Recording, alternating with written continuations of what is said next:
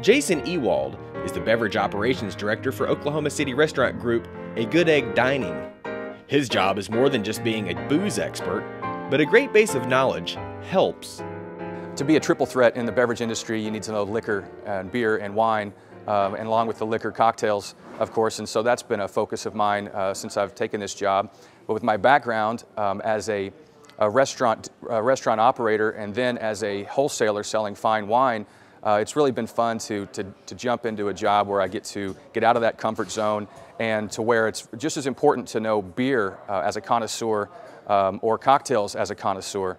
The great challenge of my job is to keep up with, on one extreme, Red Prime, our contemporary American steakhouse with 300 plus wine selections, and then at the other end, Republic Gastropub, where we have 100 draft beers, 300 plus bottled beers. And in the middle, we have an urban barbecue restaurant that does kind of a continental bar selection.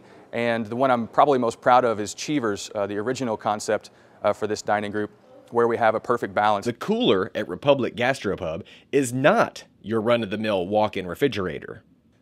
It has a precise system that regulates and transports beer to the bar exactly the way Jason intends. We have 100 taps. Each one of them has a dedicated line and a foam detector, a little ping pong ball. The ping pong ball, when the beer runs out of the keg, it falls to the bottom and clogs the hole and prevents foam from running through the line to the tap. This is the colder part of the keg room, and we just want to make sure that it's not too cold up here and that it's not too warm downstairs. Over here we have all of our what are called trunk lines. These are bundles of draft beer lines going up through the ceiling and then out to the bar.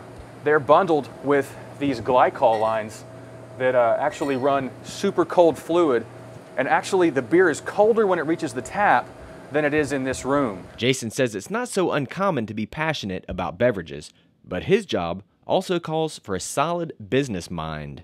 When they hired me for the job, they basically said, you'll be creating what that means, because they didn't really have a position before that did the same thing.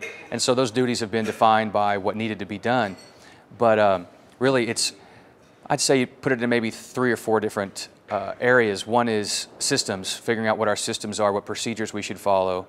Another one is product selection, so figuring out what we're going to have on our menus. And then the other one would be pricing, to determine what the going rate is for various things and how to give the consumers what they need, give them value so that they're coming in the door, but also then to maximize profits.